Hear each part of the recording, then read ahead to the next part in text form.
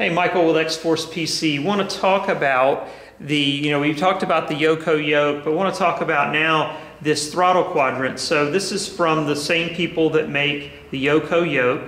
This is the TQ6. Now so it's a 6-lever throttle quadrant. You got 2 throttle, 2 prop, and 2 mixture here.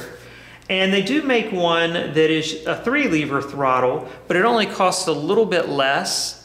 So we're not even going to carry that one.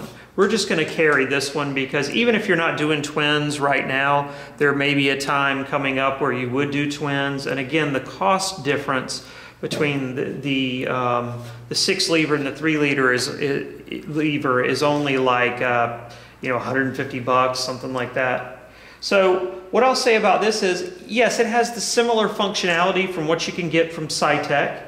But this is all metal. It's much smoother. There is no kind of sliding friction sort of feel whenever you're moving these things. And there's a very nice hard detent here. And then once you go past that, you see it's a pretty stiff detent.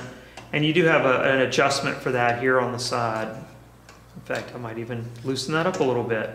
So you can make these levers a little harder or a little less hard to move with the adjustment.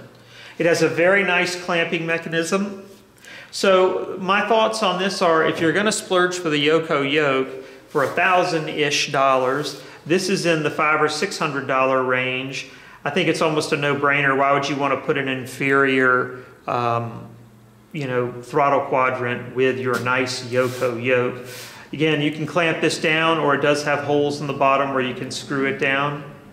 But just a really nice fluid motion here. Just feels really nice. Obviously, it doesn't do anything functionally different than the Cytec unit other than being metal, smooth, nice heavy feel to it. And it's going to feel a whole lot like what's in the plane. So we highly recommend it.